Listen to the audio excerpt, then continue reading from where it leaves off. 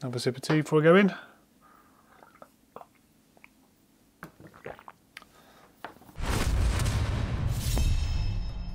Welcome to Ask GMBN Tech. This is the weekly Q&A tech session. You ask the questions, we give you the answers. Get involved, use that hashtag Ask GMBN Tech right underneath there in the comments and we'll get going. So first up, this one's actually quite cool. So I've been posting a lot of pictures of linkage forks and this is from Richie Rowland. Hey mate, so we've both ridden amp linkage forks back in the day, but have you ridden any of the new breed of multi-link forks hitting the market now? What are your thoughts on them? And what are your thoughts on how those pivots will cope with UK conditions? Cheers, Richie. Okay, so Richie's essentially talking about the Trust fork and some of the more recent forks that you might have seen out there on the market. So there's a Motion fork as well, of course. Let's skip back to the beginning for a minute. So first up, there was the amp fork. So this is a really old school dated fork. It's one of my own actual forks off a bike that I'm going to talk about. This is what Richie was talking about. Now these were famous for actually getting loose, needing a lot of work, the damper leaked oil and all that sort of stuff, despite the fact that they worked really quite well. But a lot of people couldn't overcome the fact that it needed so much work to keep them working like that. And of course there were other slight hindrances to them, like mud clearance, and of course the fact if you ride in the UK or Europe or Pacific Northwest or wherever in particular that's quite muddy, then you're going to wear out pivot points quite a lot. So let's just go through a list of some of these early ones. So here's the amp on the screen again. Now there's also the Gervin fork. Now look at this beast. So this was more like a twin crown style fork. Axle moved in a J path. The earlier ones had, as far as I know, had an elastomer rubber which acted sort of as a friction damper as well as the spring. The later ones had a no-lean shock in them. I'm sure there was some in the middle, but I forget the orientation of those. There was also the Quasar fork. That was a UK-born version of a very similar looking fork, similar sort of concept. Then of course there was the Larwell Leader fork. Now this fork was quite revolutionary. All right, get apart from the looks, apparently, I never rode this one, apparently these were really quite good. They used a proper shock absorber at the top and it had linkage design of course, and it had full bearings on them. Then skip forward a few years, quite a few years, to this carbon fibre beast. It uses carbon fibre leaf springs that are rumoured to be made from the same carbon fibre used in tanks. I actually love this fork. It looks odd and I know that people give it a hard time, but I had one on a gravel bike that I borrowed from Rob at Nukeproof and I rode it all winter a couple of years back and I loved it. I thought it was phenomenal. It didn't really feel like a suspension fork, but it definitely reduced the buzz. It didn't really give me any more grip, but it definitely gave me more comfort, which on a bike like that is exactly what you need, to be honest. But that was a trailing link design. And the other fork, of course, with the trailing link design that people know is the Trust fork. So they've got two, they've got the Message and they've got the Shout. Now, you cannot compare these to a telescopic fork. In fact, you can't compare any of these forks really to a telescopic fork, so they all work differently. But the Trust in particular, I mean, they're full sealed bearings everywhere. I have no issues with the long-term durability of these forks. I've not ridden the Shout quite as much, but I've had the Message on my bike now for probably knocking on near enough a year. You know, on and off, it's been ridden on various different terrains. It's not been treated particularly well. The biggest thing I didn't get on with, actually, to be honest, on that fork was the fact I couldn't put a mudguard on it. That's a huge problem here in the UK. You might laugh at me, but trying to ride in our horrible, wet, crappy conditions without getting a face full of mud and ruining your vision, bit of a problem. That aside though, I've really learned to quite like that fork. There's certain things I don't think it does very well, and there's certain things that I don't like the way it handles, but the way I ride the bike it's on my Canyon Neuron. This is it on the screen. It works great. It makes the bike feel a bit longer, and of course the effect of that is the fact that you don't increase your head angle, you don't sort of decrease your trail, all that sort of stuff. It actually increases, so the bike gets more stable as it compresses as opposed to less stable. It's a real odd thing.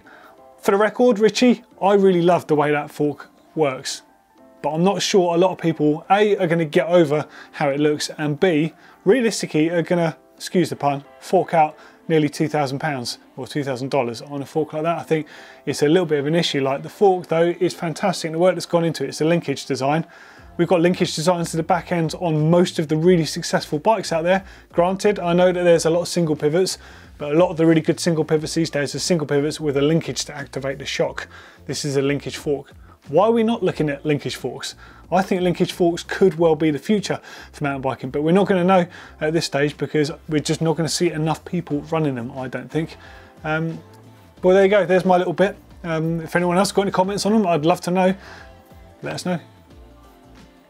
Next up is from CR51 Gore. Can you get fatter grips? All I can find are different compounds of rubber. I've got quite big hands. Yeah, there's loads of different options on the market. We run Ergon grips here at GMBN and GMBN Tech. They make all of their grips in 2 different sizes, thin and thick, or thin and thinner, whichever way you want to put it. The thicker ones, they would definitely suit bigger hands like yours.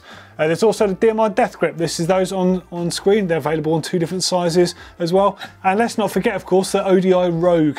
This is one of their bigger handlebar grips. ODI don't necessarily sell grips in different sizes. They just have different grips that are different sizes. You have a thinner grip or a thicker grip.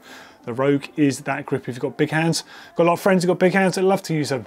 So plenty of options out there. I'm sure there's a lot more. If anyone can think of any, let us know in those comments. But don't forget, there is no one grip for any one rider. They're all different rubber compounds. They've all got different feels. Some are longer, some are thinner, some have got flanges, some are mushrooms, etc. There's loads of different patterns out there. Once you find what works for you, you'll pretty much stick with that grip. So good luck, and I hope you find the one that works. Okay, over to Rupert 1358. Right, got my brakes, bled, and my new hoses at the local bike shop. Then I went to Revolution Bike Park. Halfway through the day, the back brake started pulling to the grip, and I started to experience pump up. The front brake stays fine, however. Well, I'm just going to jump in there. If you're running a bike park, even though the rules, no rules, but generally in mountain biking off-road, you're going to use your front brake more as a speed control measure. But bike parks are different because of the way you ride.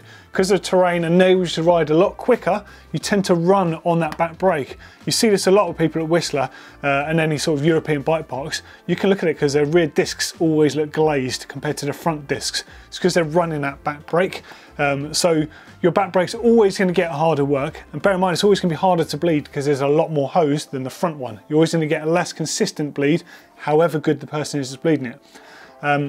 I've then got a new set of levers and calipers after this, put them on, had them bled with new hoses at a local bike shop, go to revs, same thing happened, and within one ride of being bled, I've been left with the spongy pumping up and coming to the grip twice. I don't want to get this after every ride. Why is it happening? Okay, so like I said, the first thing, your back brake is always going to be harder to bleed than the front brake, purely because the sheer amount of fluid that's in there, and the fact there's more nooks and stuff for air to hide in. If there's any air in there, you're going to get inconsistency in your braking. Now, of course, there are other things. You could have a leak. There could be a tiny crimp in the hose somewhere. The fact it's happened twice, that suggests it's fairly unlikely. But you could have a leak at the banjo, for example, which is on the caliper itself, the joint there. And we're talking like a microscopic leak, the teeniest bit that comes out. That means air can get in. And the fact that fluid is draining out also means you're going to get a similar effect, neither of which is what you're looking for. Now, you can just have a bad bleed as well. It's very easy to do a bad bleed. So however good you are and how many times you have done a bleed, you can still do a dodgy bleed. I've done plenty over the years where you think you've done it correct every time, you go and feel it, go for a ride, and it's not quite right, and you've got to do it again. If that's the case, especially with the back brake, a good little hack is to have your back, basically have your bike up on the back wheel, so sitting upright, have your lever horizontal, and basically have the bleed screw open at the top. Now, if there's any air in the system, it's going to find its way to top. We're talking like an overnight job here, but of course, do not touch that lever, do not touch the bike without putting it back on and checking the bleed on it. Obviously, you'll lose fluid if you do that, and you obviously risk the fluid going near your back brake, obviously, which is at the back of the bike underneath where the drips could go. So you have to be careful with that sort of thing. Yeah, I don't know, there's also taken into account as well, certain brakes from certain manufacturers. This has happened with SRAM, it's happened with Avid, it's happened with Shimano, it's happened with Gloria. They've all done it over the years. That you're going to get one batch that comes out of factory and there was something wrong. Maybe there wasn't the correct amount of grease applied on the actual pistons. Perhaps the machine was faulty that day. It happens in manufacturing, and it's something that, you know, people will attack a bike brand for this. Don't, take it easy. It happens in anything in life. You go to IKEA and buy shelves, you might get a dodgy one at some point. You go and buy a car for Land Rover, it might break down. You're going to get dodgy stuff when you buy stuff. You know, just look at the numbers and the volumes that are produced. Fair enough, it's really unlucky. In your case, you've had a couple, but it might just be that. You might just be really unlucky. These things do happen from time to time.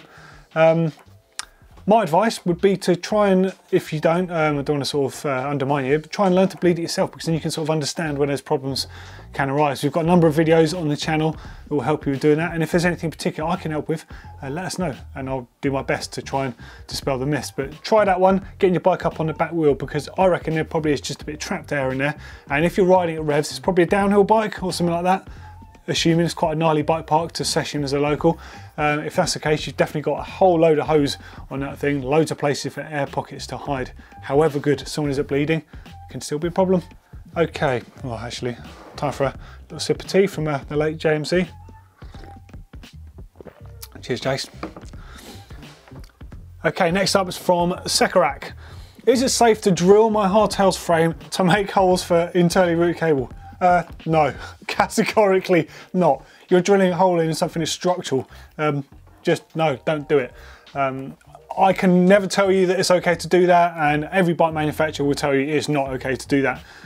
That said, this is not an endorsement. I've seen people do it before, and I've seen people go in through the bottle cage bosses even. You think the bottle cage boss, there are two holes on the frame and they put inserts in. The holes on the frame there were already there when the frame was made. They're designed to be there to house those bosses. So if you're going to do it, maybe that's an idea, but that is not from me. I've not given you an idea of doing that. I've just told you where I've seen some people address that. And of course, the material of your frame is going to make a significant difference here. Steel, for example, if you're going to do it with any of them, would be a lot safer than it would, for example, drilling, alloy or carbon. And of course, let's not forget that you're going to instantly invalidate any warranty you might have on that bike as well as sacrificing strength and probably your safety. So some people under there might tell you otherwise, but I would steer well clear of that. Next up is from Langley Oscar. Any ideas on how to get a cassette off without a chain whip? Back in the day, there used to be a tool called a cassette cracker and a hyper cracker. If I can find them, I'll put some pictures on screen, but I'm not actually sure I can even find them. I did have one back in the day, and they would use your frame to basically hold the cassette in place. It basically would fit in the end and wedge itself against the frame, and you literally turn the cranks around and it undoes itself. It was a genius piece of kit. Now, I have heard of some enduro racers holding the cassette to the spokes of the bike using a spare cable. Now that sounds like a good hack you could do. I think I might actually try that. I've not tried it. I've never had a cassette that I've had to loosen before. I've had one I've had to tighten out on the trail, and you can do that, of course. It's just a lock ring, so you can find anything to wedge in there. Use a multi-tool, a rock if you have to tap that thing around a couple of clicks, and basically as soon as you get to a bike shop where anyone's going to be able to help you, then tighten it sufficiently with the correct tool. I guess your other option, if you haven't got a chain whip, if you're out and about, then you've got to hack it. If you're at home and you don't want to buy a chain whip because they're not expensive, you could buy a really cheap one for probably $7 or $8. You buy a decent one that's going to last you a lifetime, $20. Obviously that's the better way to do it, but you could make one if you've got an old chain lying around. All you need is a bit of metal bar that's thin enough to go on the inside of the chain links. Drill 3 holes through. You have the short bit of chain, you have the longer bit of chain that whips around. Put that on just using a chain tool through the rivets. As you would, basically punching the pin back through the chain even, not even rivets, don't know why I said that. And something comfortable to wrap around the handle, like some bar tape off a road bike. You can make one at home quite easily, and well, there's your solution. Anyone else got any hacks for getting a cassette off without a cassette tool? I'd love to know actually, because that is probably one of the only parts on the bike, the same with the bottom bracket, you need a very specific tool for. Yeah, I'm interested to know. Let me know. I want to know. Next up is from Damien Davids. Hey Doddy, would I lose any pedal efficiency if I were to swap out my 175mm cranks for shorter 170mm cranks? I'm on a full size 27.5 and I tend to knock my pedals on technical climbs. All the best. Alright, so I hit my pedals all the time on technical climbs and I put up with it and I learn to ride differently. That's not to say you should, because some people will tell you should. It's up to you what you want. I don't think you'll notice too much difference, although I love the feel of a 175 crank and I can notice the difference going to a 170 from a 175. Admittedly, once you've ridden it for a while, I don't think there's that much difference in the way it feels. So chances are you could just adapt to it and it's going to help you out that bit much. As far as efficiency goes, I mean, I know that Henry likes to run much shorter cranks because he's got, I forget which hip it is, but one of his hips is he's got a bit of an old injury, a bit of a reoccurring injury, and the more he has to sort of extend his leg, the more it suffers, so he prefers a shorter crank. But I don't actually know much about the power transfer and how different it is. I'm sure a short crank isn't as good, but I'm willing to be proven wrong because I don't know for sure. So maybe when we're allowed back on the trails, me and Henry will try it out for sure. We'll get power meters, we'll get cadence sensors and anything else out there, and we'll session a couple of hills to work out what actually is going on. If anyone knows for sure, love to know in the comments, but I can't do anything for the moment because we're not really going out on the trails given the situation we're in. But we'll find out as soon as lockdown is over. Next up is from the Spanner Chimp. I've got a 2019 Nuke-Proof Scout Race 290, and I'm thinking of maybe changing the tyres primarily because my ride's getting longer, plus I'm doing a South Downs Way this year. Dude, I hope you do get to do that with what's going on. That's a really cool event to do. I say event, a really cool thing to do in a day. I'm looking at maybe a faster rolling tyre. Any recommendations? Where do you start? There's loads. It depends how lightweight and how fast you want to go, because the obvious choice would be to go for a full XC tyre, something like the one on screen. What you want to look for is as close to a central band as possible, especially for the rear tyre. The reason for that is it just rolls that much faster. Even a heavier tyre with a stickier rubber, if it's got a central ridge, is gonna roll faster. Obviously you want something with quite a low stack height. So we use Vittoria tyres, so I would be inclined to say if you're going for a cross-country tyre, look at something like, I don't know, I've got a Barzo over there, but no, I'd say the Mezcal would be the one. This is the Mezcal on the screen now. If you want a bit more of a trail tyre, the Garo is the one to go for. That's a low stack height, and it's very similar actually. It's more like a modernised version of the Ardent or the Ardent Race by Maxxis. If you're going for a Maxxis tyre, I'd definitely pick the Ardent Race out of those two. The knobs are even smaller, they're lower, they're quite well supported, and it's got really good shoulders. Lightning fast that tyre, it's really good. Schwalbe, what have they got? They've got the Racing Ralphs out there. Again, it all depends on how lightweight you're willing to go. That's up to you really. You might want to run an insert on the rear, or at least sort of the insert that enables you to ride soft. What I mean by that is if you get a puncture, if you slash the casing, you don't actually have to stop. You can keep rolling on for a while until you can fix it. Don't know. Any other suggestions out there for a super lightweight, fast rolling tyre? I think the Icon is a fast one. Nino Schurter uses those. I'm not too familiar with Schwalbes these days. It's been a long time since I used them. WTB have got quite a lot out there. In fact, you could arguably go for a gravel style tyre if you really wanted to, if you wanted to go really fast, because that's the order of the day these days, isn't it? Okay, next question's from Christoph. Which muck-off chain lubes can you recommend, dry and wet? Because there's a lot of different ones. Are the ceramic ones any good? Well, it depends on the conditions you ride in. The two main ones, obviously, you get the Bio Wet and the Bio Dry lube. To be honest, they're the main ones I use. In the winter, I'm going to use the wet lube, although I do prefer a dry lube. I don't mind having to put it on more often. The obvious difference between them, although they're both wet as a physical liquid, the wet stuff on a dry lube is just a carrier to get those lubricating bits inside the chain. On the wet lube, the whole thing stays wet. Wet, thick, congealed, really thick, viscous liquid. The idea of that is it's really water repellent and keeps that lube in place. Obviously, if you ran that in dry conditions, it's going to be a right old mess as all the dirt and dust sticks to it, and essentially that's going to turn into a grinding paste and weigh your chain down, which is why you want to run a dry lube. The ceramic ones cost a bit more, and they basically have ceramic particles in, and of course, you know, ceramic is super hard wearing, so basically the lube just lasts a lot longer. You pay more, but it lasts longer, so the trade-off is up to you. Depends what you want to spend your money on the first place. There's a few shots of them on the screen here. Now the ceramic ones, as far as I know, they've got something called boron nitride in them, which is an additional trait that makes them extremely low in friction. Really quite tech stuff actually. I might do a little bit of a test between all the different styles of chain lube out there, because there's a lot of different ones. They've got their hydrodynamic lubes as well, or that's more road focused. You could probably get away with it in dry conditions, off-road though, I reckon. But I'm going to throw on screen to you something you'll probably find more useful than me just talking about these. There's a bit of a page on the Muck-Off website actually, and it takes you through all the different types of lubes, what they do, and help you select the one that works for you. But ceramics do work, but I'm quite happy using the bio stuff. Each to their own. Okay, last up is a fork travel option. Okay, so this is from Saalbach85. Hi, would it be worth upgrading from a Fox 34 150mm travel to a Fox 36 with 170mm of travel on my 2019 Scott Genius?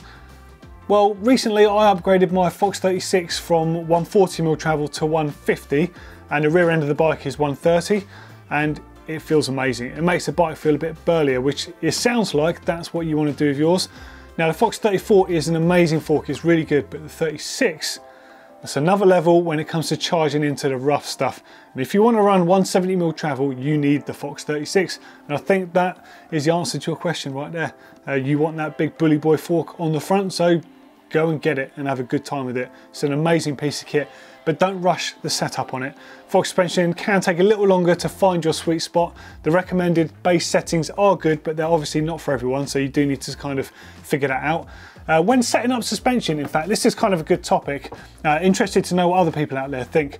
Do you set it up how you feel, or do you set it up from base settings? Definitely keen to know on that one, because after all these years, I still every now and then don't use the manufacturer's base settings. I'll still go to my setting first, and if it doesn't feel the way I want it to, I'll check what the base is for my weight.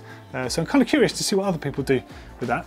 And well, would anyone else out there upgrade to a much bigger fork than they have? Let us know in those comments and we'll pick it up next time. As always, thanks for hanging around. Love you guys so much. Cheers.